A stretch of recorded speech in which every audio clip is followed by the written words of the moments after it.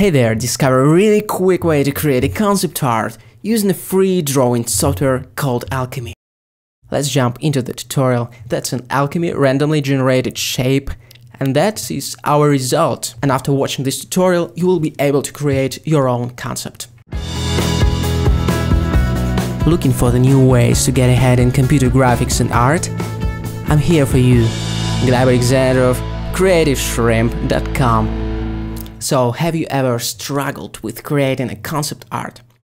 Just like you feel that you have lost your imagination, that you don't know where to start and what to draw. This is a creative block, my friend, and I will show you how to break through using Alchemy. And basically what you need to do is to feed some visual stuff to your brain to make it actually work. It's called an object recognition, and we are super good at object recognition. I bet you've heard about the Rorschach test. You are shown an ink blot, and after that you need to tell what do you see in this random shape. And what I want to show you is that you can create an ink blot in Alchemy and see a robot. But before you do it, take a moment and download it from alchemy.org. The installation is very simple, just unpack it and you're good to go. Let's move on to step number 2, experiment with random shapes in Alchemy. I'm gonna briefly show you some tools so you can get the taste of this software. For example, this is the default tool called Shapes, and what it does, it helps you to sufficiently randomize your stroke. So you get the random shapes, the ink blots. See what we do here? Or you can generate the shapes using a microphone, and while you draw, just sing something like padam padam padam padam padam padam padam, anything, and you're good to go. Or you can just draw speed shapes, and that tool lets you to create something angular and very hard surface. And that's a very brief introduction. We're gonna focus on just one tool later on called pull shapes, and that is the X shapes tool. And once again, you can see the main principle behind Alchemy. It just transforms your strokes into the random shapes. You play with the parameters, with the tools, and while you're playing with the tools and with patterns, your brain is trying to recognize the shape, recognize the object. And of course, you're not limited to a black color. You can paint in any color you want. You can subtract, use a negative space of the figure, and also you can use the effects like a randomize or smooth. And while I'm drawing these effects, apply smoothing and randomization to my strokes. Alright, Alchemy have so many different cool tools, but I will show you my favorite one. The pull shapes is the ultimate random shapes generator. Nothing stands close to it, even fractals. So I'm just turning off the effects and selecting the pull shapes tool. Now let's tone down the spacing to reduce the size of a brush stroke, because I want to paint many different figures on one canvas. And we have just created a robot. I know it's a bike. Can't you see it? It's 2 wheels and something on. And that is a drone. And you can feel how your brain starts to work, how it starts to define what do you see in these ink blots. What fantasy creatures and robots and landscapes and houses and whatever. Oh, and you can select a different folder of shapes. For example, you can try to draw with a dinosaur bones. And as you can imagine, that's a hell of a fun to paint with something weird like dinosaur bones. It just takes what we do to the next level of insanity. But my favorite folder of shapes is the parts.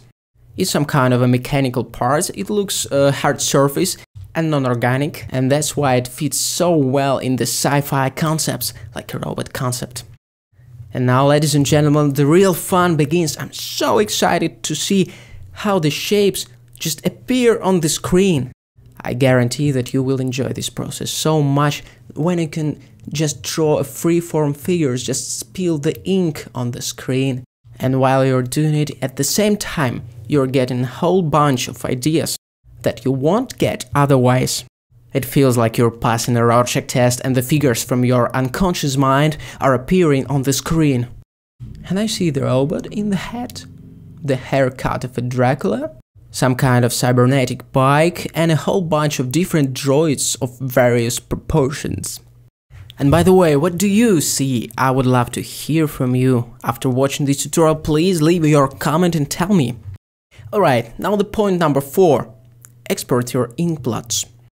After you finish drawing your shapes, export everything in PNG, crank up the resolution if you need it. You can set the transparent checkbox to get these shapes as a transparent PNG. That's pretty much everything you want to know about export. And now let's continue searching for your concept in the image editing software.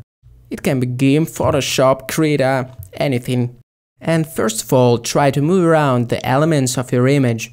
And after you get an insight of what you actually see in this picture, start to quickly sketch your idea. It's a very rough and very quick process. I have sped up the video, of course, but all in all, this process is very quick. And it should be quick. Don't think during that stage too much, just draw. Now let's define the basic shapes. I see the head there, the shoulders, the arms. And I see that that's a robot with 2 arms, 2 legs, the humanoid. And after you get some shape, let's just create a second read of your shape. Make the whole image transparent and paint over the initial draft. This time, be more accurate and spend more time on defining the surface areas, the shapes. During that stage, you can try to establish some kind of anatomy of your creature. You can try to think of design elements of how it works. And that's why I added the pig in the image. Oh, let's erase it. And if you get some new idea, just follow it. For example, here I'm trying to establish new elements in this image, like the legs. Just don't feel limited by this alchemy shape. If you want to experiment, to erase something, to add something, go ahead, absolutely, and try your ideas. And I'm already so excited with that concept. I think we can make something very interesting from it. Alright, and now let's make it seem pretty. Because oftentimes you need to persuade yourself into thinking that what you created is actually good. And that's why I spent some time on polishing the outlines.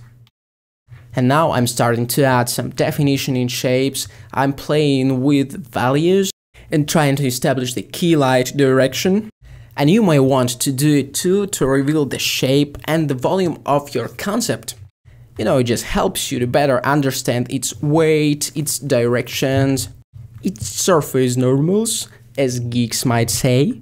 But all in all, during that stage, you just make it look beautiful. It's the presentation of your concept art. It's not enough to just imagine something. You need to make it look alright. And if you will show it to somebody, that quality, that polish will just sell the idea of your whole concept. I know it may sound very obvious, but your robot is as good as it looks. Fine. Alright guys, I hope you enjoyed the tutorial. That's our result, that's our robot that we made using Alchemy. And if you like this tutorial, please share it right now, because by doing it you will support our blog. That was Gleb Alexander for CreativeShrimp.com. Press this huge button and we will see you the next time.